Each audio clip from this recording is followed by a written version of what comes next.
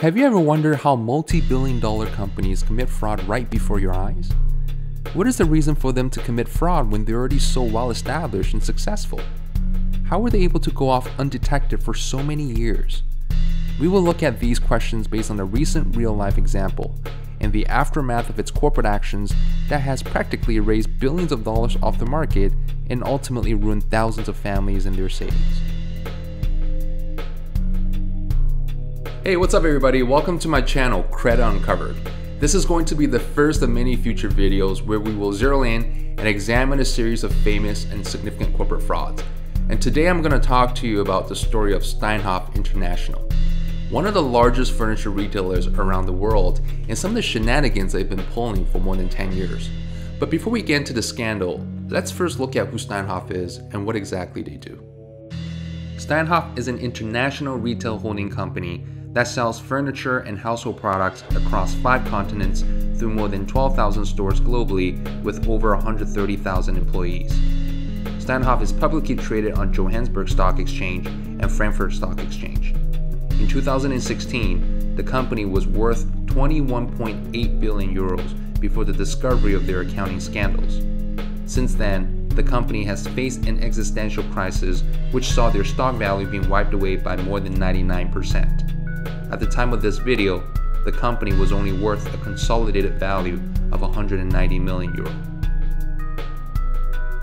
The company was founded by Bruno Steinhoff in the 60s, and Bruno was a German businessman who started this whole furniture business by sourcing from communist Europe and selling to Western Europe, and the business was actually proven to be very successful because essentially what he did was that he sourced all the furniture at a very cheap price and he sold it at a much higher premium, and there was a demand. And what this did was that it enabled him to build a lot of capital over the years to make a number of acquisitions. In 1997, Steinhoff made its first acquisition in a South African furniture company called Gama Gama. And perhaps from this first acquisition, Steinhoff realized how quickly and easy it was to build on synergy through mergers and acquisition. Because by buying out all the competitors and building a vertically integrated entity, Steinhoff was able to provide manufacturing, sourcing, distribution, and retailing all in-house. They really wanted to be a giant, and that's where they began their shopping spree. Over the next decade, Steinhoff made a number of acquisitions across multiple continents, including Timber City, Shoe City in Africa, Helen, Lippo, Harvey's in Europe, as well as Mattress Firm in the US. With these acquisitions, Steinhoff was exposed to both legal and tax risks. Steinhoff had to create many holding companies to house these investments in order to create as many layers of protection as possible. Now, the creation of these holding companies was probably legitimate without malicious intent at first. We later find out that this is actually one of the main tools the company used to commit and conceal their fraud, and made it extremely difficult even for auditors and regulators to uncover. This is what the structure looked like after the expansion. Complex, isn't it? Fast forward to 2017, this is the year when all hell broke loose. Steinhoff disclosed its financial irregularities when its CEO, Markus Joiste, resigned in December. Why would the company ever disclose this, knowing that they had concealed it for years and had gone away with it?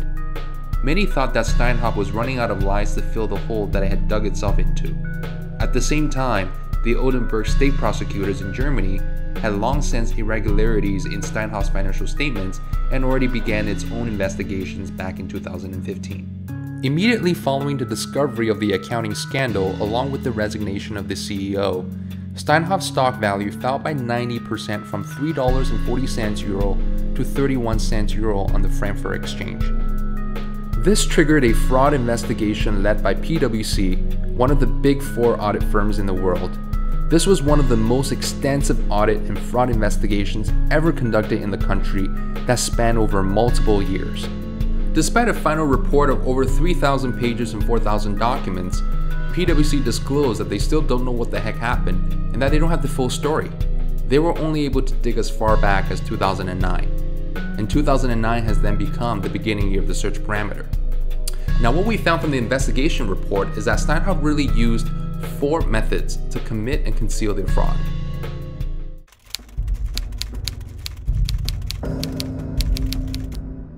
Steinhoff inflated its revenue on its financial statements by fabricating 6.5 billion euro of fake sales. The company managed to do this by transacting with a number of so-called independent third parties. In reality, these were fake companies owned and controlled by senior executives of Steinhoff. These fake companies were created solely to make fake deals and buy fictitious sales from Steinhoff to ultimately misappropriate the company's assets. Of course, you must be wondering, Steinhoff would never get paid for something that never took place, right? So wouldn't the auditors figure this out just by reconciling these fake invoices to cash and notice it was never received? This is where the accountants step in.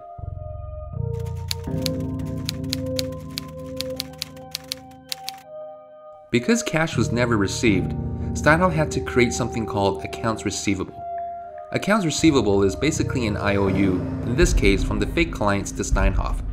Because the receivables are never going to be collected, Steinhoff had to use two tricks to magically remove them off their books and made them disappear. First, they used a tactic called set-off arrangements. Recall our chart earlier in the video, Steinhoff had a very complex corporate structure by using shell companies and holdcos to control the vast majority of their subsidiaries. It used this complex structure to its advantage by passing on the IOUs from the fake clients to the subsidiaries and receiving intercompany money transfers to settle the money owed. This gives the impression that Steinhoff had collected cash from their clients, but it was really just from the subsidiaries. And because the subsidiaries were wholly owned by Steinhoff themselves, the money transfer was really just moved from one Steinhoff bank account to another. The second tactic that Steinhoff used was called reclassification. This is basically when a company relabels the IOU as another asset, for example, an equipment or a property. So how did Steinhoff turn an IOU into a property? First, what we know is that a fake client owes Steinhoff a fake IOU. Steinhoff would then buy an overpriced property from the fake client without actually paying for it. Then Steinhoff would offer to have set the payment for the property with the IOU from the client. So now Steinhoff owns a property and the client doesn't owe Steinhoff anymore. For example, there was a property in the east of Johannesburg. This was owned by one of the fake clients. It was sold to Steinhoff in 2007 for 33.7 million rand. The client had initially bought it for 4.7 million rand in 2002. That's more than 700% in price appreciation in 5 years. Obviously, this was a bogus transaction. But how were they able to justify overvalued properties with no actual cash exchange to the shareholders?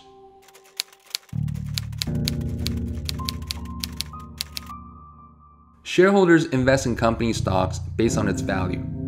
The company derives its value based on its earning ability and the assets that it owns.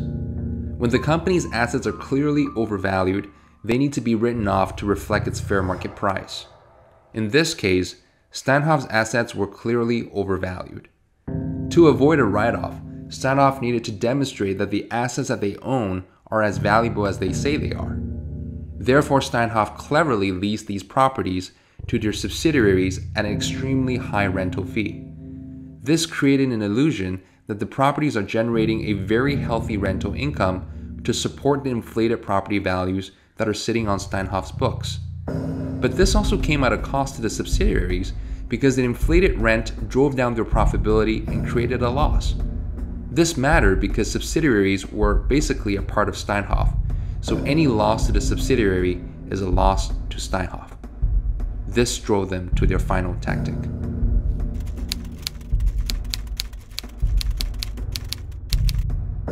Steinhoff was at the end of their rope. To make the subsidiaries' results look better than they were, Steinhoff made cash payments to fund their operations. These cash contributions were basically distributed from the fictitious sales that Steinhoff transacted with the fake clients. And if you recall, these fictitious sales were financed by the subsidiaries through the transfer of IOUs. Okay, I get it, it's confusing.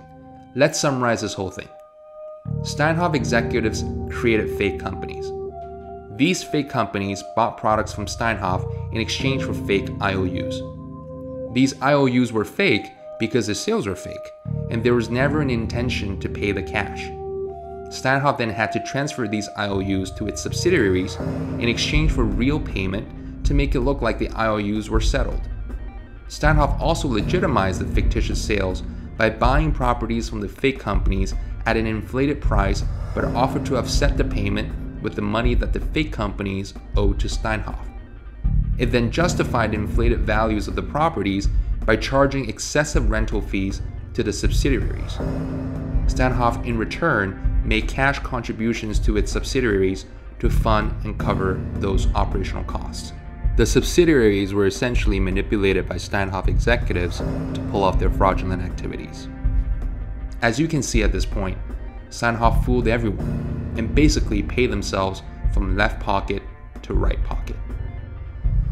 So the big question is, what led Steinhoff down this slippery path? While there are two conspiracy theories. One theory is shareholder expectation. Steinhoff needed to demonstrate year-over-year continuous growth in sales in order to keep the shareholders happy, while the executives can pocket big bonuses on hitting those KPIs and getting rich on their stock options. Another theory is that the CEO of Steinhoff and his inner circle of exec team were able to manipulate the stock market through insider information as well as misappropriate Steinhoff's company assets.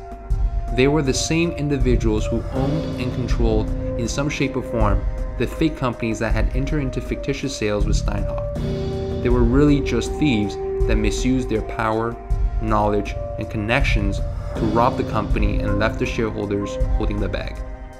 Unfortunately, at the time of this video, no criminal charges were convicted, even though many of them are no longer with Steinhoff, while some are involved in the legal battle.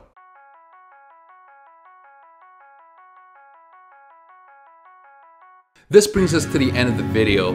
I hope through the case of Steinhoff, we're able to develop stronger instincts to spot these corporate misbehaviors and be able to detect these warning signs ahead of time so that we can protect our hard-earned money, but I think even more importantly, our loved ones and our families. This is Credit Uncovered. I hope you enjoyed this video. This is the first time I've really been involved with shooting and creating video contents on YouTube. And I have to say, it took me a very long time to make, but I'm hoping to get better in the future so that not only can I create, more entertaining videos, but as well as informative and educational content for all of you. So I would really appreciate if you could like this video, subscribe to my channel, and turn on that notification bell, and I'll see you in my next video. Until then, stay well.